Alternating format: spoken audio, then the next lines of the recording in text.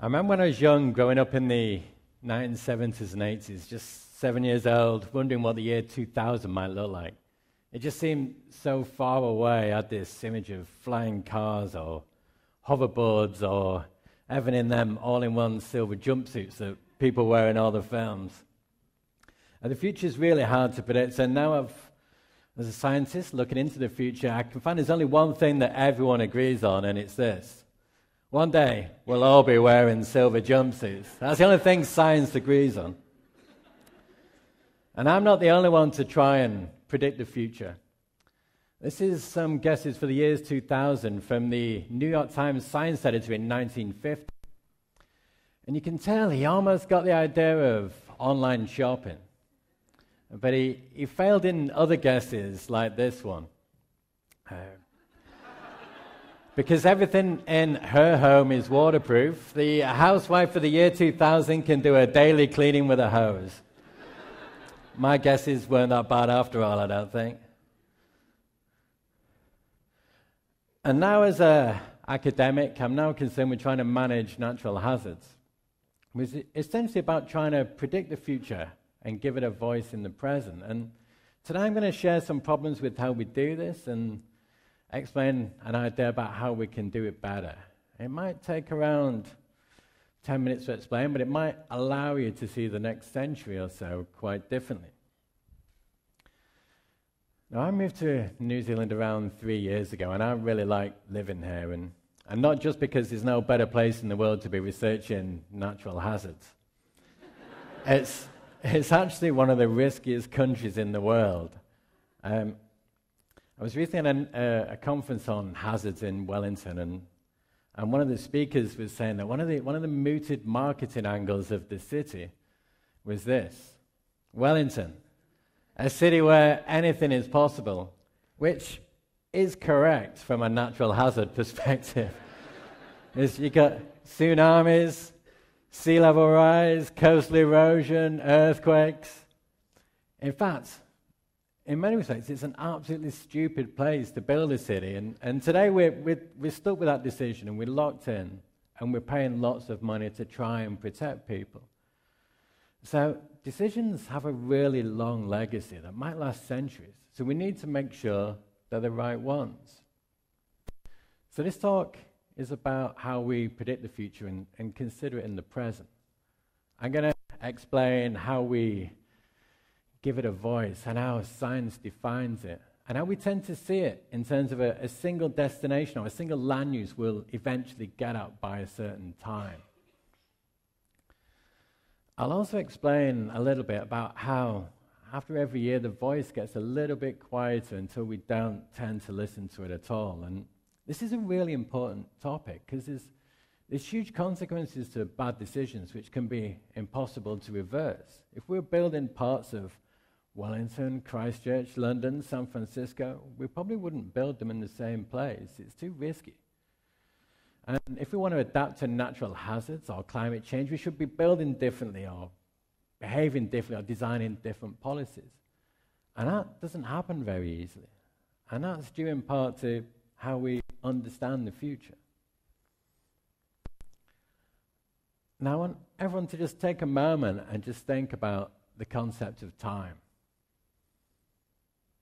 I want you to think about how it's constructed and how we use this structure in our own heads to make sense of the future and predict what might happen when. So look at this clock. Every second is detailed. And then there's 60 seconds in a minute, 60 minutes in an hour, 24 hours a day, 365 days a year, decades, centuries, millennia. It goes on forever. And this structure is actually really important.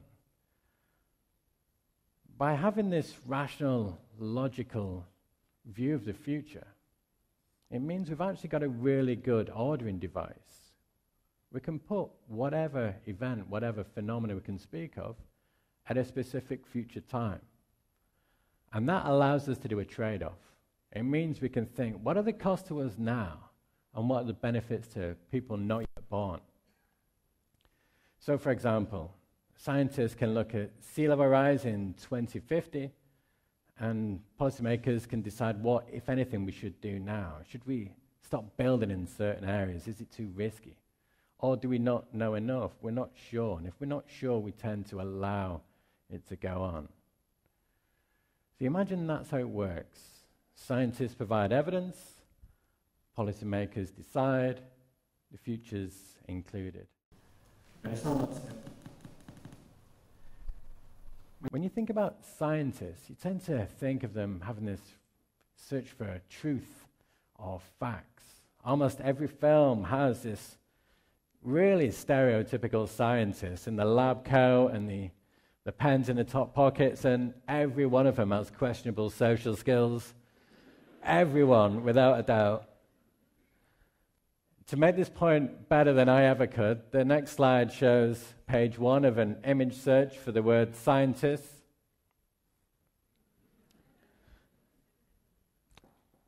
It looks like we're missing a great party going on there. But science isn't actually that rational at all. And scientists aren't. They try to be, but they're influenced by the world just as much as everyone else. Our upbringing shapes us. And the press and the media decide what is and what isn't important. And our choice of research methods can actually define the future in certain ways. So, for example, one way we tend to look at the future is to look at the past. And then we project that forward and look for trends. So, for example, if we have a major flood this year, we can go back to historical records and we can see, well, this, compare it to now and say, well, this is a 1 in a 100-year flood. This is the kind of event that might only happen once a century. And then, all things being equal, we'll get the next one in 2116. But we do seem to be having rather a lot of these rare events. Why is that? It's because the past is a really poor indicator of the future. We know that climate's changing. The kind of event that might happen in Wellington now around once every 100 years is predicted to happen every year by the middle of this century. That's every year. And then we have more people exposed, more people driving risk. And so we have a really dynamic system, but some of our methodologies is quite static. Despite our best efforts, sometimes scientists are also taken by surprise and things happen which we just didn't expect. This slide shows how much the ground levels dropped as a result of the Christchurch earthquake. The red areas show where the ground dropped the most. In some areas, the ground dropped by up to 1 meter. To put that in perspective, that's the equivalent of 100 years of sea level rise in one day. Even when scientists think they're right, sometimes it just doesn't seem to influence the policy-making agenda. This is one of the reasons why we have a rising amount of CO2 year on year. It's because it's far off. Far off threats, they become quieter with every year, just a little bit vaguer, a little bit more uncertain, until eventually they become silent.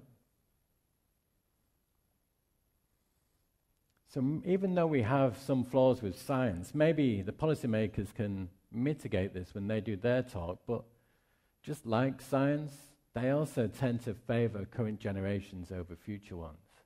We have short-term election cycles, which means there's always a focus on being popular. And the press and the media decide what is and what isn't important. And this is partly our fault too. We want politicians that respond to our views. We want them to respond to us as the electorate, the voters. That said, there is an alternative view that maybe we shouldn't listen to the future too much. Future generations will have more knowledge, more technology, more expertise, and they can look after their own concerns. And if we allow economic growth now, they've got more resources to cope with whatever the future might bring. And then more fundamentally, if we're trying to second guess what future citizens want, we're involving them in a democratic process without even knowing what their views are. We know there's a broad spectrum of political opinion, and people might be in favor of bad development if asked. But this is a weak argument when we think about natural hazards. After almost every disaster, we hear the citizens complaining how this could have been avoided, and why weren't their rights given due weight in decisions? To put it another way, while we don't know what future citizens want, we can be pretty certain what they don't want. They don't want skin cancer. They don't want houses falling into the sea. And they don't want to be locked into centuries of costs that could have been avoided. We need to prepare for the future now more than ever. But the ways our science works and our policy works means that it favors current generations over future ones. And this is visible everywhere you look. From the rising cost of housing, to our changing climate, to the growing amount of people exposed to natural hazards. So given this problem, what should we do? Well, I think it's clear we can't expect to predict the future. The world's too uncertain. It's too unpredictable. Social changes are happening so quickly, and the complex system just means we can't get an answer within our models. We also know that we shouldn't necessarily design a policy for 50 years in the future. It sounds like it could be a good idea, but can anyone think of a policy designed in the 1960s which still works for us today? The world's too unpredictable and changing too fast. So if we can't predict the future, because it's too unpredictable, then we shouldn't have such a long-term view of a policy. And we need to find a way of stop ignoring far-off threats. What should we do? Well, I think the answer is this. If we want to leave a better legacy for future generations, we need to concentrate less on what the decisions are and more on creating decisions that can be changed. This idea is called adaptive decision making. It aims to change the basis of how we make decisions, from moving away from a single land use or a single outcome of a single policy by a specific date, which is what we tend to do, to instead creating conditions which mean any decision can be changeable. To put it another way, instead of preparing for one probable future, which we know from the silver suit thing never seems to work out, we should prepare for lots of possible futures. So the future is not a far-off destination we'll eventually arrive at. It's actually a pathway we need to continuously adapt to. It's not a big leap. It's actually small, nimble steps. And if we do this, this brings two big advantages. First of all, it allows us to adapt to an uncertain world. Our decision-making processes are set up to act when there's evidence, when we're sure about things. And if we don't sure, we might not act. I think being sure is part of the problem. Being sure is a 20th century model of decision-making that just doesn't work for this unpredictable world. And it means we're inevitably passing costs forward, just as we're dealing with the costs that have been passed on to us. It also means that we can change as the information changes.